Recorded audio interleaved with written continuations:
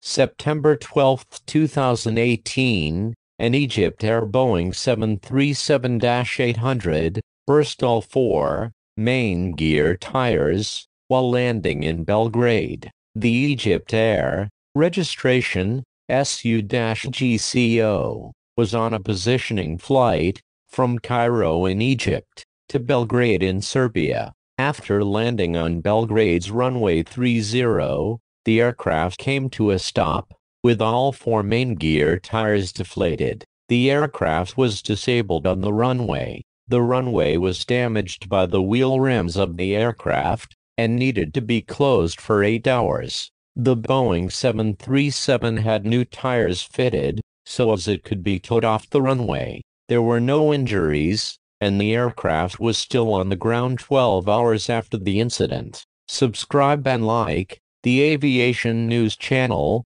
to be kept up to date with the latest accident and incident reports.